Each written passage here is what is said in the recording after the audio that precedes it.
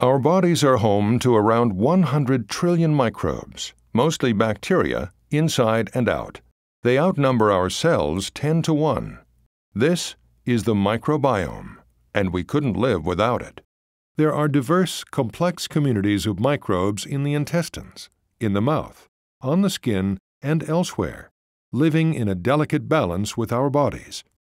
Mayo Clinic is seeking to understand how the microbiome promotes wellness and enables disease, and how that knowledge can change the practice of medicine.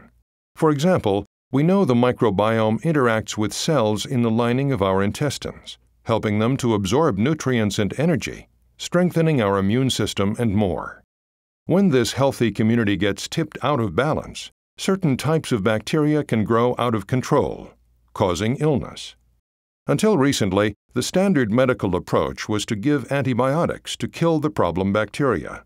But now we know that destroying bacteria further disrupts the balance in the microbiome, sometimes causing more serious problems.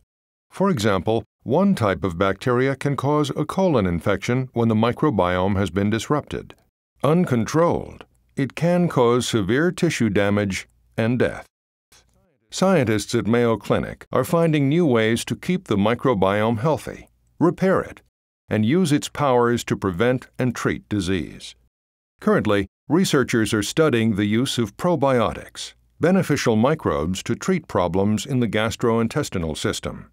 And Mayo physicians have actually cured certain gastrointestinal infections by transplanting a healthy microbiome from one person to another. Mayo researchers are also exploring the genetic code of the microbiome. Each microbiome has its own DNA, entirely different from the body's DNA. Techniques reveal which bacteria are present and help identify genetic markers linked to specific diseases.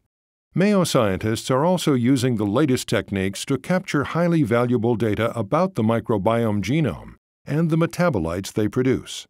This new information allows physicians to make early diagnoses and design new and more effective therapies, including preventive therapies.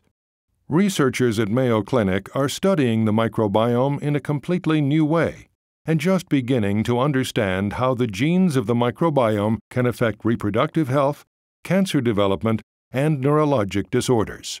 Find out how you can help Mayo Clinic bring the promise of microbiome research to life for every patient, every day.